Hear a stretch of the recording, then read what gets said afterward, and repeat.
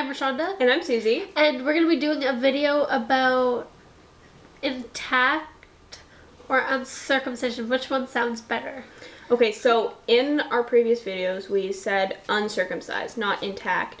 And then someone wrote a comment saying that if you say uncircumcised, it almost makes it sound like circumcised is the proper way. So intact is actually the correct word we should have used. Yeah, so, sorry, sick. Thanks for pointing that out, I guess. Yeah, so from now on, we will use intact, not uncircumcised. And if we mess up, we're whatever, really everyone sorry. messes up. But he has a good point. I think that intact does sound better. It does. It sounds than more. Uncircumcised, it sounds, I don't know, just better.